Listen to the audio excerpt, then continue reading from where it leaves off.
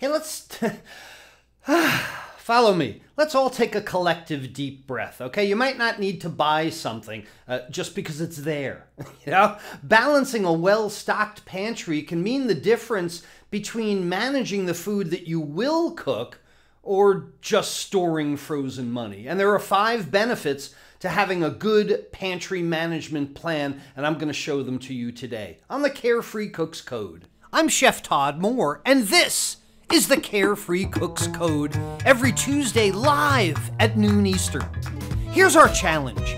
How can home cooks cook freely with creativity, confidence, and pride while ignoring recipes and still impressing themselves and others with what they cook?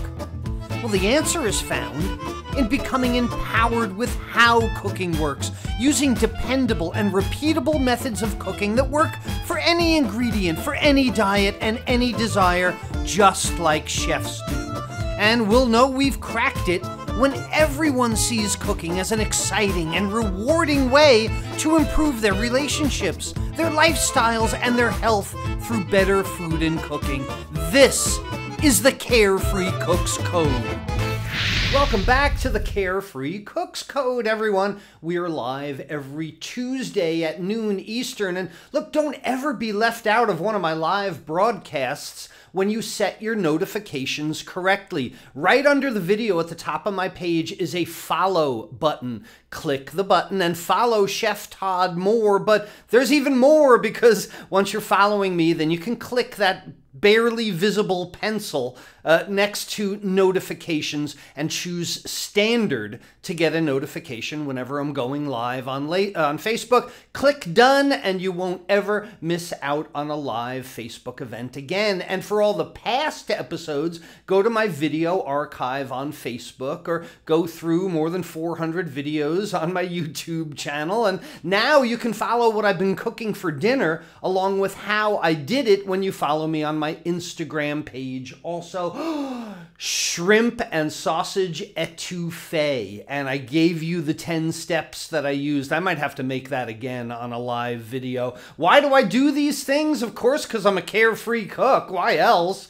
I create my own recipes. I bring friends and family together, or I donate food to them. I learn every time I cook. I create my own cooking style because I practice pro methods, and what winds up happening? I wind up loving my cooking. I love to cook. I enjoy the whole thing. And, you know, this week, if you ever thought that things were limitless, you know, like the types or the quantity of food that you could buy, if you thought the amount of money that you have to spend on food is limitless, if you think that the space where you can store all that food has no limit, well, you're probably realizing right about now that these things are not. They are not limitless. All right, maybe one of them is limitless for you. Maybe you have a barn that looks like a mini Costco somewhere, but food choices are becoming limited. Things, certainly the money that you spend on food cannot be a limitless commodity for you.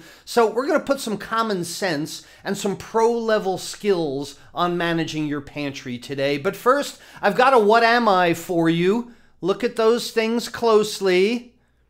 Want you to pay attention. If you've been paying attention lately, you may recognize EFFFLLS. Is Chef Todd talking in code? No, EFFFLLS. If you don't know what that is, you might have missed one or two of my live baking videos lately. So what's EFFFLLS? That's the what am I today. Look, once again, I'm so glad that we're back together, each of us working toward our own individual carefree cooking journeys. And I really look forward to these Tuesday classes because I think we can challenge ourselves. Every Tuesday, it's what I try and do. I try and challenge you to think differently than the widely accepted ways. I mean, you need to ask questions. We need to challenge ideas. We need to experiment for ourselves and witness the answers. You know, I certainly don't accept when I hear, well, that's the way it's always been done. You know, that's the way Grandma always did it. I don't know. It's the way we always did it.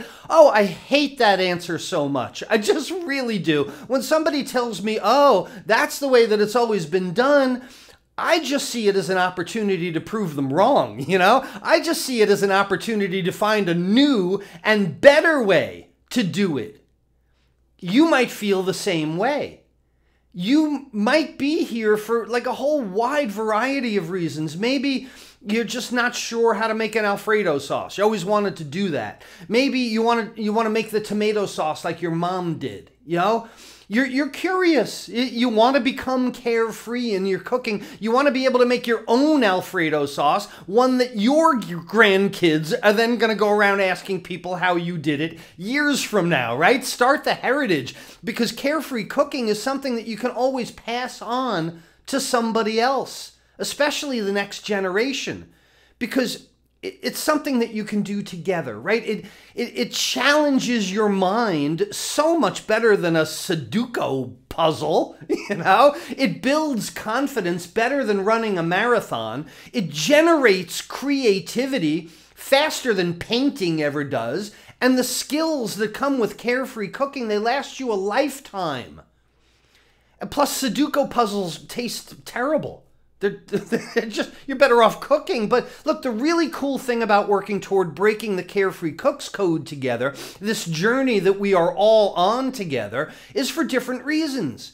But we all march forward. We all march forward together toward improving our lifestyles through better food and cooking, because that's how you become free. And one of the greatest benefits of becoming a carefree cook is that you can cook for any diet or any desire using the same repeatable methods of cooking that chefs are taught in culinary school. And this means you can just reach into your pantry, grab a whole bunch of ingredients, and be confident in how you're going to cook them, because you wind up making something really great. Cooking from the pantry, big topic right now, really hot topic. And I'm so glad everyone has finally caught up to us. We've known about this since 2008. I started teaching pantry management in my cooking school in 2006. I've taught this class on a college level dozens of times, because the truth that comes out of all these classes is that if you want to cook from your pantry, you need to understand what's in your pantry and how you manage the space and the money there while still having the food that you need to cook with. Because the idea is not to have a mini grocery store in your house. That's not the way to do it. A pantry is the ingredients that you keep on hand because you're going to cook something from them. Okay, the cook part is more important than the keep it on hand part. And there's a skill in balancing a well-stocked pantry, having the items that you need on hand to whip up great meals quickly, versus creating a mausoleum of food.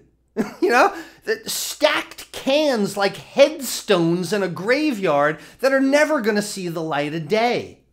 And this is a topic that I'm asked about all the time. I get, almost every day I get on Facebook and I see questions like, hey, Chef Todd, what are the pantry items that I should keep on hand at all time? Hey, Chef Todd, what are the best ingredients that I should have in my kitchen? This is actually true. Hey, Chef Todd, what's in your panties? It's a true comment I got. I would like to know what to keep in my panties. That's an autocorrect problem. Please, you should always proofread your questions before you send them to me, or you might get a response you really don't want to hear. We cracked up at that one. All right, so you want to know what's in my panties? I mean my pantry, you know? I've thought about this topic a lot, and I've had a lot of trouble sometimes trying to put this straight into my mind, because I don't want to sit here and read you a whole list of pantry items that you should have in your kitchen, because ultimately you have to decide what to keep in your pantry. Now you got me doing it, you know? Read your messages before you send them to me, please. It could get very embarrassing. Look, I don't know what flavor combinations you like, you know? I don't know what ethnic or regional influences are on your food. I don't know what you like to eat. You know, these are the things that are entirely up to you. I don't keep sardines in my pantry. You might love them. I don't. I've got 4 different kinds of mustard in my fridge right now. That might be at least 3 too many for you.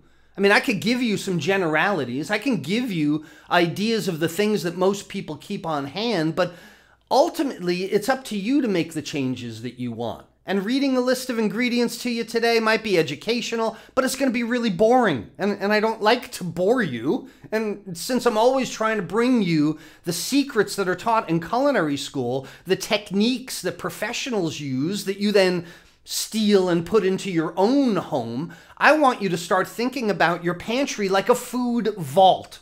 Okay, think about a huge amount of food, not just the food that you have, but this is the way I thought about it when I was ordering food for a large hospital, which I've done. I was the executive chef at a very large hospital, and I used to buy $1.5 million worth of food every month when I served as the executive chef there. $1.5 million a month. Can you imagine? That's a lot of food to keep track of. We had a huge pantry, a gigantic room.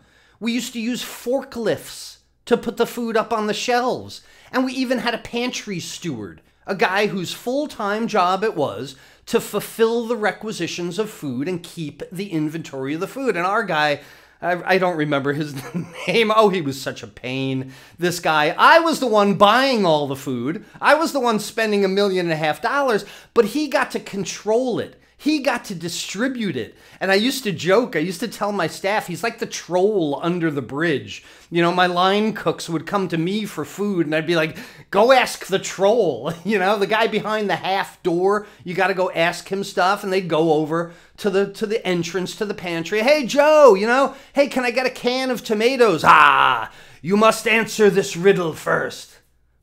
What? What has wings but does not fly? What lays but never down? What is afraid of all things? Joe, you ask me this every time I come here. It's a chicken. It's always a chicken. Now stop the games and give me my darn tomatoes. That's not really how it went.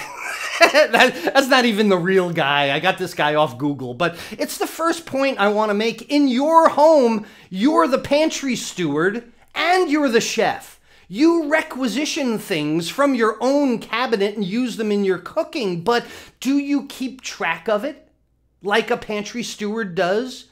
Do you know how much of something that you use over a certain period of time? Do you know how often you purchase something?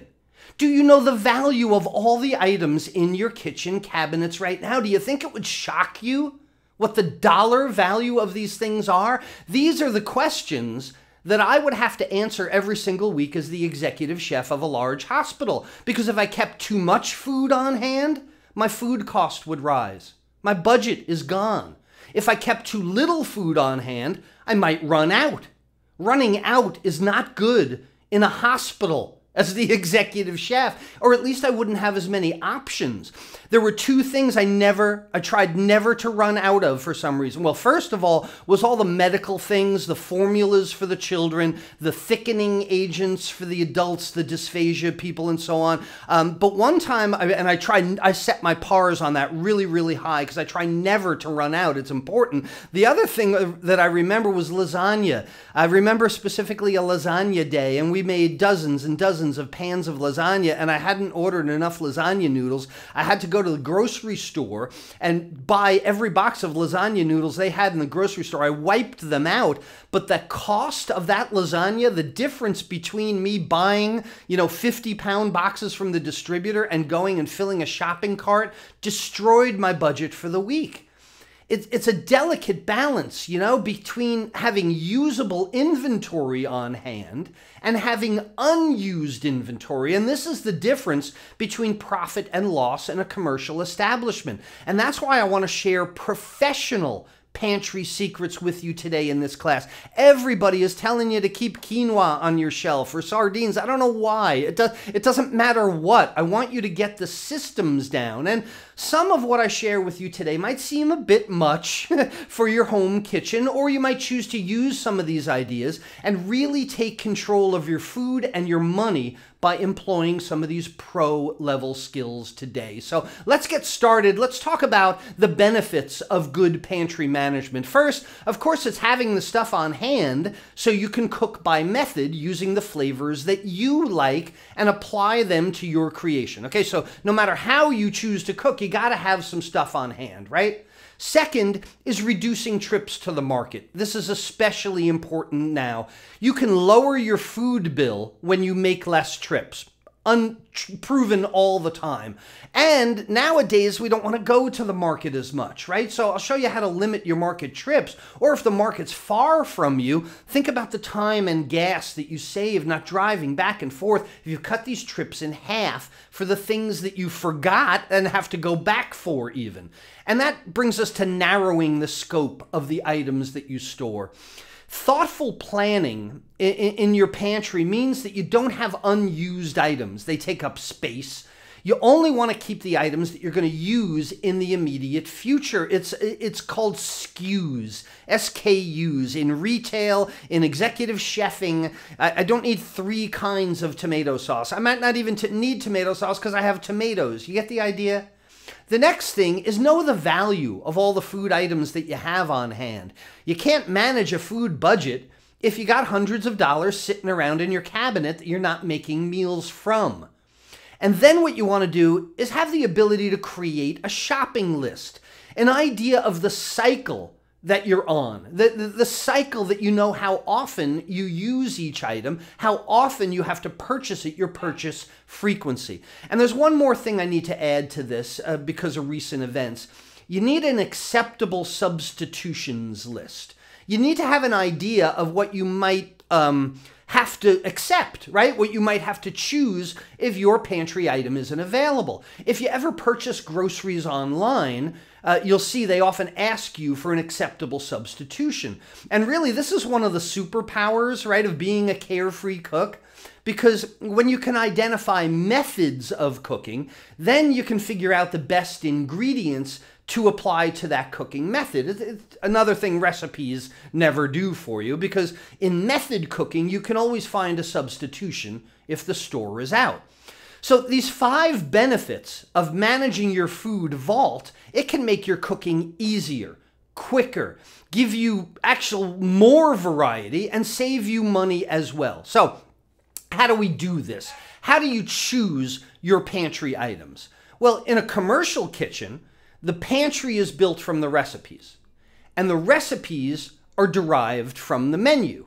The executive chef of the establishment writes the menu, he breaks it down into the ingredients needed, and then he creates the inventory of the things that he or she, to be fair, he or she needs, right? From the menu to the ingredient list is how it goes to your inventory. And since I know my hospital menu, when I was executive chef at the hospital, I know it many weeks in advance because it's a cycle menu. I just go down each standardized recipes, ingredients, I make a shopping list, and that becomes my pantry list, the things I always have to have. But in your home kitchen, you're probably not writing a cycle menu for the next 5 weeks, right? You're probably not based on standardized recipes. I hope not. And you don't have 60 cooks and chefs that must duplicate things precisely based on specifications or the demands of a nutritionist, right? You're a carefree cook. You're cooking by method. You're throwing stuff together. So you need to figure out what you've got on hand and cook it in a dependable, repeatable, reliable method. And this actually makes your pantry, creating the pantry, so much harder. How can you know what ingredients you're going to need 3 days from now, 7 days from now, 2 weeks from now? How do you know this stuff, Chef Todd? I'm not an executive chef of a hospital. Well, look, you don't know. You're never going to know. But you can sure as heck make a guess at it. You know, we all have a basic repertoire of foods that we cook again and again, don't we? I mean, we all do it. No matter the size or the variety of the foods that you cook, you always come back to a few favorites. You may not have a cycle menu, but I bet you have a food cycle. Everybody has a food cycle. And if you're aware of your food cycle, then you can start ordering stuff like an executive chef with an eye on the budget without running out of anything and always having stuff to cook. And what I mean by your cycle is not the exact dishes, but just the fact that like you're gonna make rice, okay? Over a week or two, you're gonna make rice. So have rice in your pantry. Rice is a pantry item.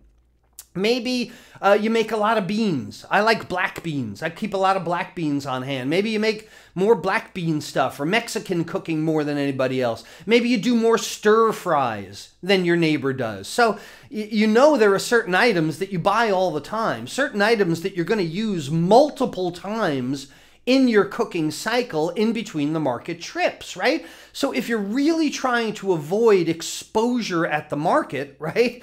If you're trying not to go there as often, knowing what you buy and how often you buy things is a fantastic way to arm yourself.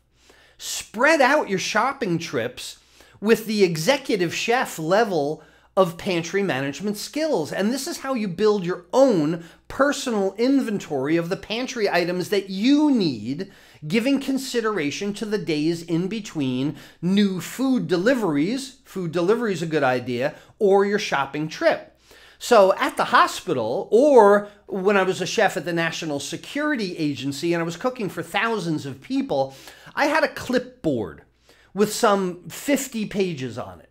And every Friday, I would take inventory. I would have to count each and every item in this huge kitchen every Friday. How many of each do I have on hand? How many will I use until the next order? And from that comes the food order for the week. And it's a simple formula for your PAR number. It goes like this. It's the amount that you always want to have on hand, your PAR number, right? Minus the inventory, what you do have on hand, plus, unless you're going to go get it yourself, any usage until your food or order arrives. Sometimes that was a day or two, right? So this creates your shopping list. Whether you've got a few bags from the grocery store that you throw in your truck, or like me, had a 40-foot semi-trailer deliver 12 pallets of food every week to your huge production kitchen, right? No matter how big or how small the food operation is, all the inventories that you take are going to be broken down into categories. So now's when you might want to start writing stuff down, or come back to this page, watch the replay video, take some screenshots, or like I showed you at the beginning, go to Chef Todd Moore videos section on Facebook. So we're going to go over the categories. The categories to create your pantry go like this. First, dry goods. These are the shelf-stable items, the things like the rice, the dried beans, the grains, cereal, dried fruits, nuts, pasta, lentils. I said beans, right? Beans, your dried herbs and spices. Also includes anything from the bake shop, flour, sugar, baking soda, cornstarch, cocoa powder, dry yeast, powdered milk, things like that. These are all things that are great to have in your pantry because they really never go bad. They're dry goods. They don't go bad until they get wet, and then they're wet goods. And there's no such thing as wet goods. So they're no goods if... Oh, never mind. Next is canned goods. This is self-explanatory. These are things in a can or a jar. Canned vegetables or fruits, canned soups, canned meats, canned tuna, canned or cartoned broths, canned juices. Again, these items with a long shelf life. Write down all your canned goods. The next category, fats, oils, flavoring, all your oils, olive oil, all your honeys and vinegars, your syrups, the condiments, the jellies, the sauces, the flavoring items, the soy sauce, all those things that you use. Now, they go bad a little more quickly than dry goods and canned goods.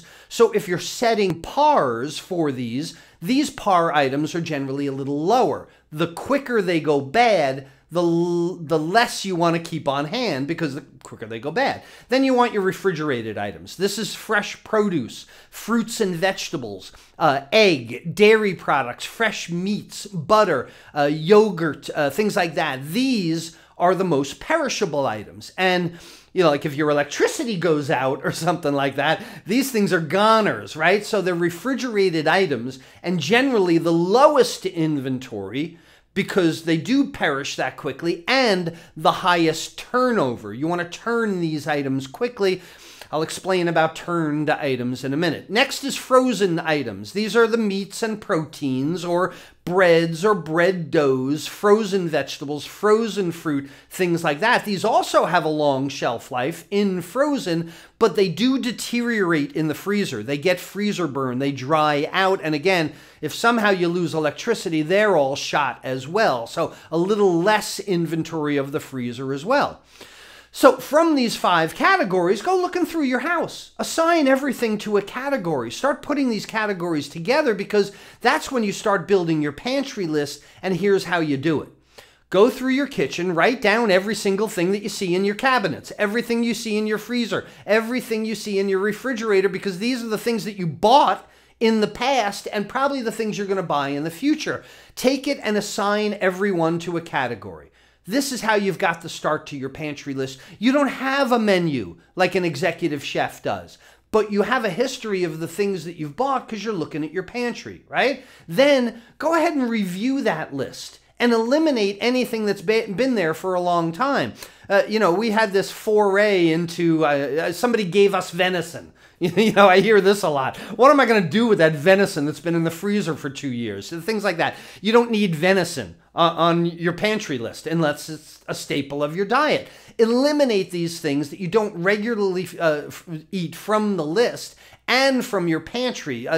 You know, get rid of the venison, do something with it and donate it. And then you can look around and add items that you'd like to include in the pantry for the future. You might start eating differently at this time. You might start eating healthier. You might actually start eating sardines and orzo quinoa.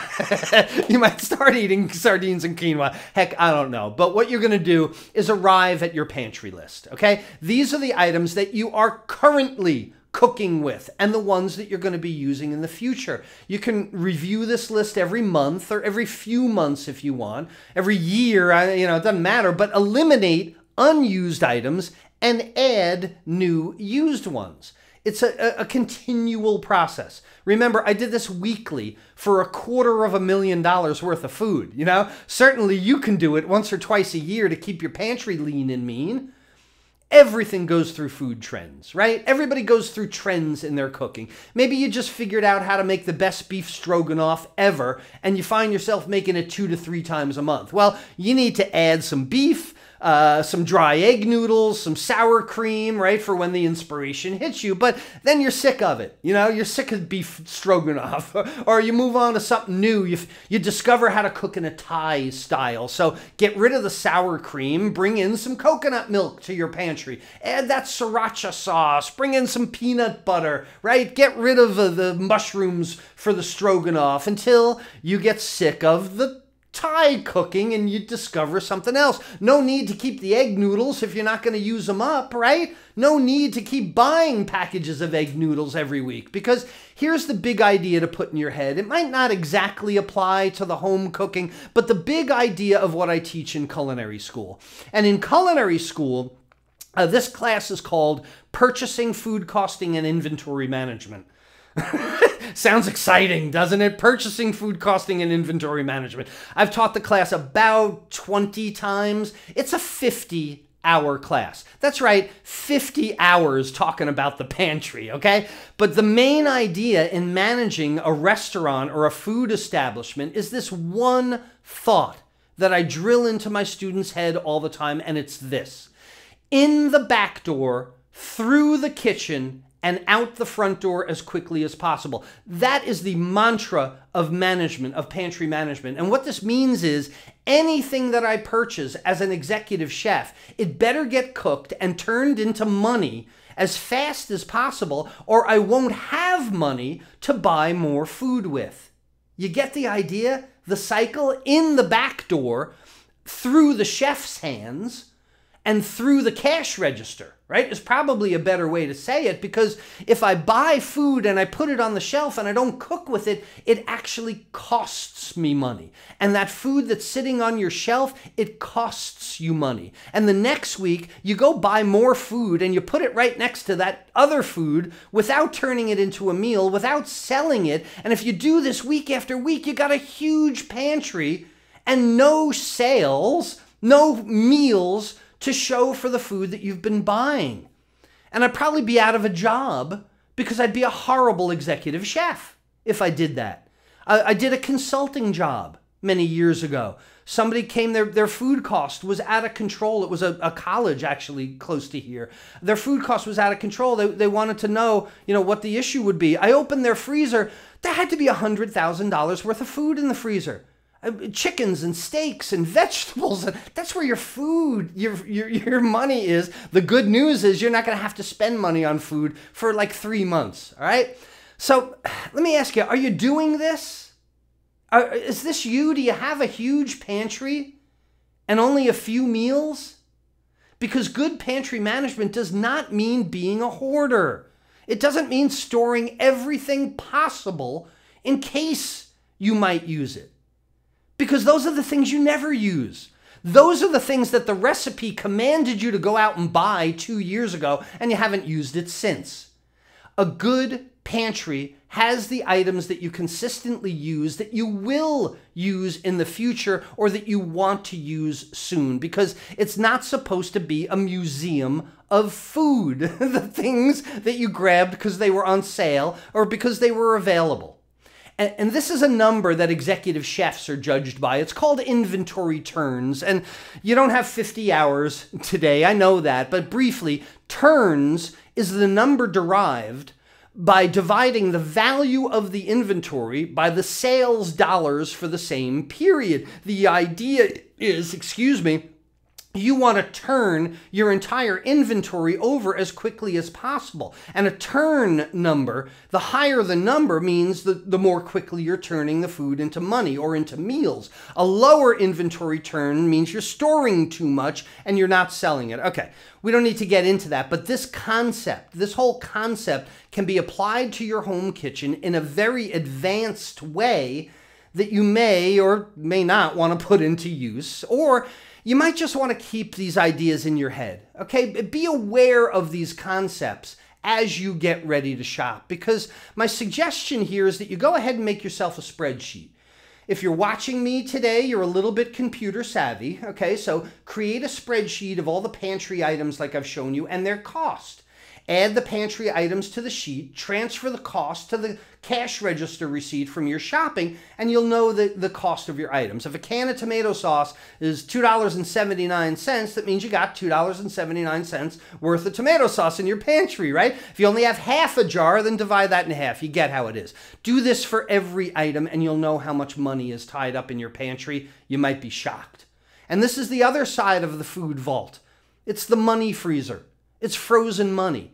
If you add up the value of everything you have, you're going to be shocked. And let me ask you this, could you use that money for something else? Perhaps you realize that you can use more fresh ingredients because you turn them over quickly. Or maybe you realize you need more canned goods because you can't get to the store that quickly. Right? So figure out your par items. Buy less of the lettuce. Buy more of the canned goods, perhaps. Remember my lasagna noodles, right? I didn't want to run out of lasagna noodles. I want to have all these things. It's beneficial to have a good pantry cycle. Remember, in the back door, through the kitchen, and out the front door as quickly as possible. Or from the home cook's perspective, from the market onto the plate and in the stomach as fast as possible. So let me ask you this. If you were to go through your house, if I came to your house, would you be a little embarrassed by your pantry? Are there things that you've been keeping in there that could be donated to your local food bank instead, perhaps? Instead of frozen money, how about putting some of that money to work for somebody else? And you got some extra time to review your pantry this week. Go ahead and make your par item list of the things you really do need and donate the rest to your food bank. That's what you should do.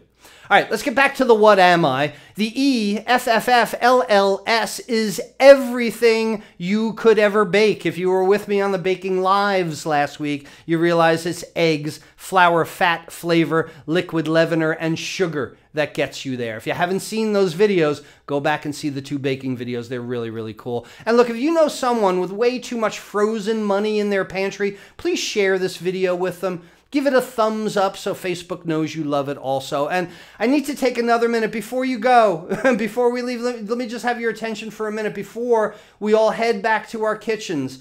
And before we all start scrutinizing your pantries, because I know I put it in your head today, I want you to take a minute and realize how fortunate you are for the food you do have in your pantry.